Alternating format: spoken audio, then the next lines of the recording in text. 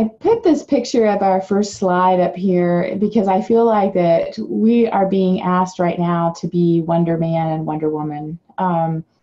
And all of the things that we've talked about up to this point really kind of fit within that, is that we're being asked a lot. And yes, it's exciting opportunities, but it's definitely some challenges.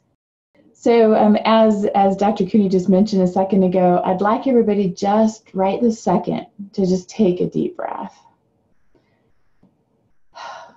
Because I think the feeling is that many of you haven't really stopped to take a deep breath since this started. And when I was putting together this presentation, I first thought about putting up a picture of a roller coaster ride, because I thought maybe that was what this was about, what it was feeling like.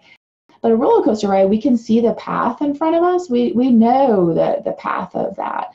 So I actually think it's more like a tilt-a-whirl, where the cars go in all these different directions and they go at different speeds, and we're not quite sure like where it's going to go next. That's kind of what this feels like right now. It's fast, it's unpredictable, and a lot of us have been kind of holding on tight since it started, but we can't really stay in that crisis mode for a long period of time without really wearing out. And so yes, it's crazy fast, and yes, it's unpredictable, but what I'm hoping that we can talk about today is some ways to cope with this. So let's look at just the fact that this is a unique stressor, and it has all of the factors that create extensive stress. And so we've got change, which many of us don't like change on a good sunny day, let alone change that's incredibly sudden, it's unpredictable, and it's continuous. I mean, every single day it seems like something's kind of altering either in our environment or the environment of people that we care about. Definitely a lack of control. And it also that there's no end date, that we don't know when we're going to be able to resume control. I mean, I find it interesting that a lot of communities are kind of doing 2 weeks at a time, so they're doing these stay at home or stay in place, when we know we're getting a sense that it's not going to be 2 weeks, but we don't have a sense of control of how long that's going to be. And there's also large potential negative stakes at play here. And all of these things lead to what folks call moral fatigue, which is kind of this idea that we are now all of a sudden being tasked with constantly evaluating behaviors that used to just be second nature to us. And now we're evaluating them as far as, are they the right thing to do? So clients come in and it's like, well, or they want to come in, is that the right thing to do? Or they call for an appointment and it's like, well, is this an emergency? Can this wait? And then in our personal life, do we want fresh produce and go grocery shopping every couple days, or do we start spacing that out more? What can we touch? What can we not touch? And there's all of these decisions that we're making on a daily basis, and that's exhausting. It's fatiguing. And lastly, this issue that we're faced with is multifactorial. It's impacting all areas of our life, both work and at home. So when we look at work, we're asked to make all kinds of changes in protocol and schedule and routines. At home, many of our home lives have changed quite a bit. So maybe people are home a lot more. Maybe shopping is a different experience now. I didn't used to worry that the things that I wanted to purchase were actually going to be at the store. I didn't think about how many people were going to be at the store. I didn't think about shortened hours. And then cleanliness level. We're all doing kind of different levels of, do things need to sit out in the garage for 3 days? Or, some of those different factors, again, that are making things pretty complicated. With family, many of us are spending a lot more time with our family. That's great, and that can be stressful at the same time. A lot of us have kids that are all of a sudden at home now, and they can't go play with their friends. Their lives are upside down, which we know means our lives then are upside down. And so there's childcare issues, especially for us that are still working, and how to kind of navigate that. And then a lot of us have concerns about parents or older family members that that maybe are close to us or maybe geographically farther away, and concerns about what they're doing and if they're staying safe. And then finances. So a lot of us have all of a sudden some concerns about finances that we didn't have a month ago. Is our job still okay? Is our partner's job still okay? All of those things all together. And then specifically about work, and I know that Gina and Wendy talked about this in a way that it provides all these awesome opportunities for us to adapt and change. But I want to acknowledge that we're asking a lot out of people right now, that really everything is changing. So many people's schedules have changed, where I know a lot of hospitals are doing like teams that are grouped together now. And so all of the routines that then like bleed over into home life are changing. Obviously, protocols are changing tremendously, and then trying to adapt to that. A lot of hospitals are experiencing shortages, either with support staff or colleagues that are sick or in quarantine for one reason or another, short of supplies. And then I just want to mention the conflicted feelings that I'm hearing, where even within some teams, some folks are wondering about how many services they should be providing, how many supplies they should be taking, how many they should be reallocating to human hospitals and human medical staff. And so there might be some differences of opinion within your team, and the expectation that we're going to be accepting of that, and we're going to adapt to those thoughts. Lots of changes as far as production, how much money people are making. And then all of the anxiousness that comes with this for the staff, and then certainly with the pet owners. And then you're dealing with all of this stuff while you're also dealing with all those other things that are going on in your life, the home and the family and things like that. And that would be a ton. And so, but a lot of us then look for the coping strategies that we've used all of this time, and all of a sudden many of them are not available to us. And so lots of times we'd go out on the weekend, we'd get together with friends, we'd go out for dinner or go dancing. We can't do any of those things now. And then some of us that are more introverted, we got to spend time alone at home, which is a scarce commodity for many people that I talk to now. A lot of people went to the gym to exercise, or they played some type of team sports that now we can't do that. So all of those things that perhaps many of us were using are not available now. So what do we do? Well, I'd like to start by saying, let's just take another deep breath and first pat yourself on the back, because you are doing it. Maybe not perfectly, but you're definitely doing it. And I want you to think about that for a second, because when else in your life have you been asked to change everything all at once? Because that's what we've been asked to do, change everything. And that there's no time frame for when things are going to go back to normal. And we're getting more and more clear that it's going to be a new normal. It's going to be different. And so with all that, though, you are doing it.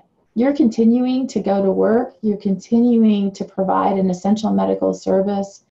And part of that means that you're risking your own health because you know how important this is. And you're dealing every day with anxious people, with stressed out people. Oftentimes undersupplied and understocked. And I'd like to suggest that also at a time where the media is not doing a really great job of emphasizing what an important area, what an important essential service that veterinary medicine is providing. So we're hearing a lot, and for good reason, about human medicine, but I'd like to see more in the media about this important service too. So as we look at the new normal, how do we survive? And I'd say, how do we thrive? And so some of the things that I want to talk about specifically have to do with mental and behavioral changes. So what mental stuff can we do? What are some things that I want to focus on? One of them is I want us to just take a minute and grieve the loss. And And what I mean by that is that we all have experienced loss in several different areas up to this point.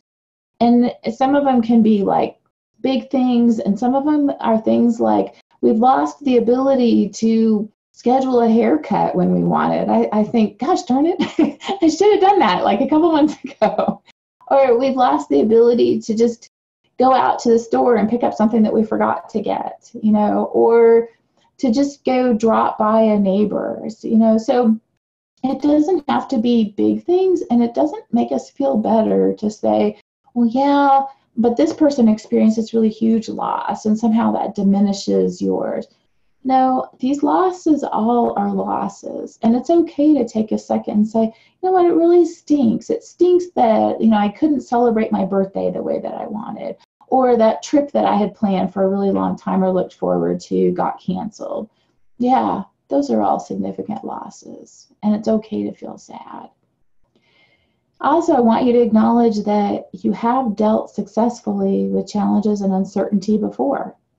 You have gone through tough times, and that you're definitely going to get through this tough time. But the way that you do that is that I want you to think consciously about making a shift from being in sprint mode to marathon mode. So a lot of you guys are kind of still in this sprint mode, and we know that that's unsustainable when you're running a marathon, that you're going to have to pace yourself, that you're going to have to change how fast you're going. So other monitoring of emotions that I'd like for you to do is to look at your anxiety level. And one of the things that I find helpful is to just ask yourself, what's a helpful level of concern? And what I mean by that is that when you're looking at different behaviors that you're thinking about implementing, what's a helpful level of concern? So we all are kind of following on that continuum of super vigilant, slightly obsessive, to, slight denial of not changing very much at all. We're all somewhere in that. And then what works best for you, and recognizing that there's really no perfect answer right now. And so what's going to help you feel the safest? What's going to help reduce your anxiety? And making conscious decisions about what you want to do at this point. Another emotion that I want you to think about or monitor is your guilt or feelings of guilt, which I think many of us are prone towards anyway. That feeling of that we're not doing enough. Check that out and make sure that that's not leading to behaviors that are not marathon mode like. And so, are you feeling like you should be doing more and more? Are you feeling guilty because perhaps you were quarantined, or perhaps because there's shortages at work, and so you feel like you need to work more? Or perhaps guilt that you fear that perhaps you're making others sick by choices that you're making to continue working. There are no easy answers here, and really going back to that place of that you really are doing the very best that you can. And then focusing on what is within your control. And I know that we talked about this a little bit earlier, but I kind of picture that circle of control, which actually is pretty small at this point. That's where, though, you want to focus your energy and not on all of the things that are outside of our control that just kind of drain our energy. So that's where we want to focus. So those were some emotional or mental changes, and then behavioral changes that I'd like to suggest is that if you are checking the news or social media stuff several times a day, I'd like you to stop that. It doesn't tend to make people feel better. And so be firm with yourself, set up a limit, say once or twice a day, and that's it. And so that's one way to kind of help decrease some of that anxiety I'm seeing in folks. And then be creative as far as developing new coping strategies. And so maybe are there some types of exercise or workout that you can do at home? Or can you carve out like little personal alone times at home, kind of negotiate at home with the other folks that are there? Can you create new routines? And perhaps really force yourself to focus on the positive. One of the things that's been found to be really beneficial is just writing down 2 or 3 things that you're grateful for every day, and just put them on a sticky note. And so put them up on, a counter somewhere or on a cabinet so that you can look at them. And then looking at your self-care and saying, can I make this a priority? If it hasn't been up to this point, it needs to be now. How do you start setting appropriate boundaries and limits? Because as we've kind of talked about, that the new normal is going to be different. And so how do you come into this in a better, healthier place? And then part of that too is that social support network. So we're physically isolating. You definitely don't want to social isolate, which means we're going to have to be creative. So do you have happy hour, over the internet? Do you play different games? Do you reach out to people more? Do you FaceTime more? But it's super important that we actually heighten that we look for ways to have additional connection, because some of the older ways that were super easy, we can't access now. And then evaluating your behavior at work. What are some things that perhaps that you might want to change? And one of the things I'd like to suggest is that you acknowledge often and verbally the incredible changes and stress that's happening with all of this, to your staff, to clients. It's kind of this huge elephant in the room right now where sometimes you feel like, well, gosh, everybody knows. Well, it still helps to validate it and say, yeah, this change in protocol is really hard. It is really hard for me too, that you can't come in. It is really hard that I can't give you a hug right now. So verbalizing some of those things. And then what has needed fixing for a while at work, but you just haven't made it a top priority or haven't taken the time. And so have you done some of these things or wanted to do some of these things to make a more cohesive team, for example? But it always kind of got pushed off to the back burner. This might be the time to say, this is a really good time. I want to implement some of these things to make a stronger team, to make people feel more valued and recognized. And then pausing for just a second to say, what are you role modeling for others? And what do you want to role model? So are you role modeling appropriate boundaries and ways to limit and ways to say no and ways to take care of yourself? Are you role modeling where you don't expect perfection from yourself?